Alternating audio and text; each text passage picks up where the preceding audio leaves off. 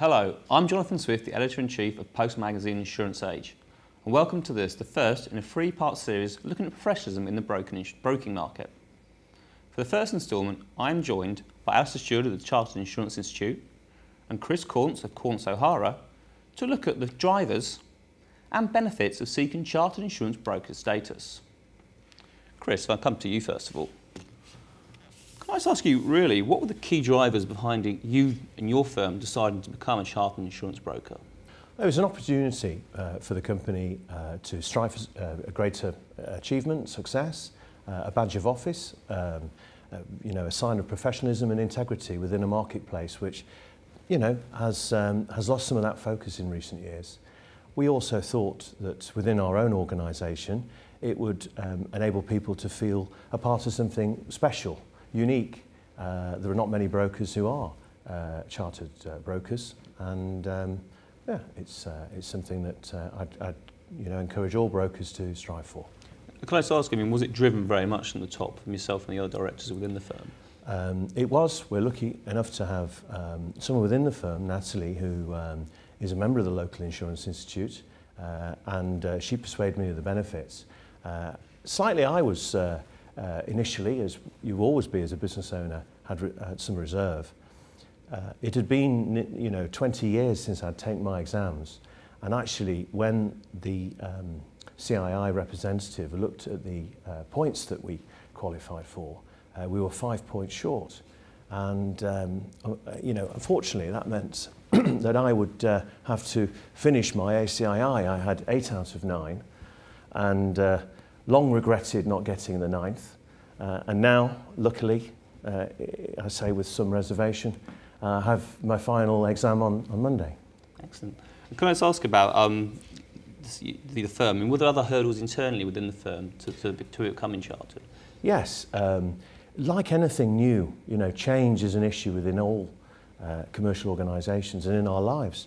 And you've got to be able to persuade the staff to embrace change. I'm very pleased to say that they have embraced the change, and in fact we've seen more confidence come from the staff through having this chartered status in the way both they represent themselves and they talk to their clients. If I come to you, Alasdair, obviously you've spoken to quite a lot of brokers out there. Do you get the similar kind of feedback from other broking firms about the kind of, I suppose, the hurdles they have to kind of get over to become chartered? Yeah, I think different companies have different hurdles they have to overcome. We've got 72 chartered brokers across the country, but because of the size of some of these companies, that means there's a chartered broker really in about 175, 180 towns and cities across the country. Each one of them faces a different challenge to becoming chartered. The one thing I'd probably say is that it's not an incredibly complex process. It's really about understanding clearly what levels of qualification you have in your company, particularly at board level. It's very important in a chartered company. And then all throughout the company, it's a kind of points mean prizes system. You need to get to 50 points, that's the qualification criteria, and that might be through professional qualifications, it might be through continuous professional development. So each type of company has a different type of challenge. Some companies are right in place right now who could become chartered very easily. Others would have quite a journey to go on to meet the charter criteria. I'll come back to you, Chris. Obviously, as Alasdair mentions there, you are actually in quite a select group of chartered insurance brokers. Do other brokers look at you differently now you are chartered? It's a good question. It's too early to say. There is an awful lot of competition within our broking industry, as we know.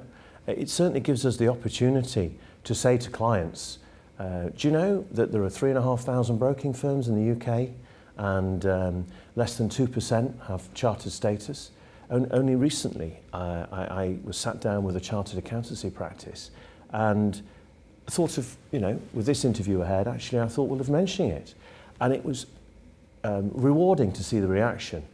This was a case that we were pitching for, and it did give a positive reaction. With regard to other brokers, we are a competitive animal, aren't we? Yeah. And I'm sure that if the broker in your area or your city attains chartered status, then that is a spur for the brokers to decide to follow. And if that's like a turn on its head as well, I mean, what about insurance companies? Do they look at you differently because you are a chartered insurance broker? You know, if you ask any insurance broker about insurance companies, sometimes they'll find it very hard to say anything positive. And regretfully, no, but let's hope it's coming. You know, we all wish insurance companies to remember their principles as brokers, and it would be nice for them to differentiate between a broker with charter status and one with, that hasn't. Unfortunately, these days, it's too much about the size of business you can transfer or the size of your account. But that's unfair, and it's a generalism. I think it'll definitely come. You know, there is a momentum to arrive here, and I'm sure it's well on its way, and it will rapidly increase. Alasdair, do you get that sense as well about the insurance companies starting to actually appreciate brokers that are chartered? Well, the Chartered Broker Award was created 3 or 4 years ago. This year we created the Chartered Insurer Award, which I think will start to create some momentum there. We have a number of companies who are now chartered. Amlin are chartered, Allianz, Chubb, more.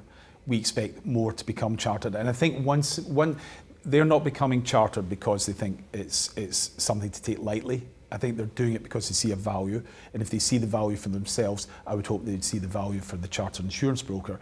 We were at the UK Broker Summit a couple of weeks ago, and we asked 30 of the UK's largest brokers, you know, what do you want out of chartered? And one of the things that came through really strongly was that they wanted some kind of acknowledgement from the insurers. Now, whether that acknowledgement is in terms of access to product, whether it's in terms of better reward, whether it's in terms of just being better regarded, that's what the chartered brokers want. Well, that's what brokers in general wanted, a recognition of the effort that they've put in to making their companies professional companies. Thank you, Alasdair. Thank you, Chris. Well, I hope you all join me for the second instalment in this series, when I'll be joined by Tony Richardson of Barnett & Barnett to discuss her firm's experience of being a chartered insurance broker. Until then, goodbye.